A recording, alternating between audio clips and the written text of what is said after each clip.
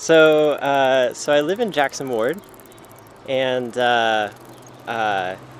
one time I was going to buy beer at the market.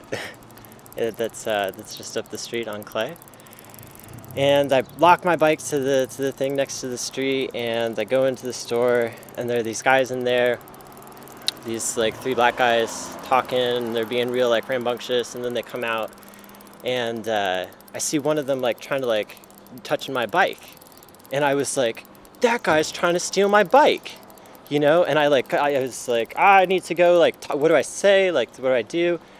And so I like start walking up to him, and then I see that he's actually just getting into the car that's next to my bike, and then my bike was in the way, and that he's got this car, and I was just like, oh fuck, I'm really racist.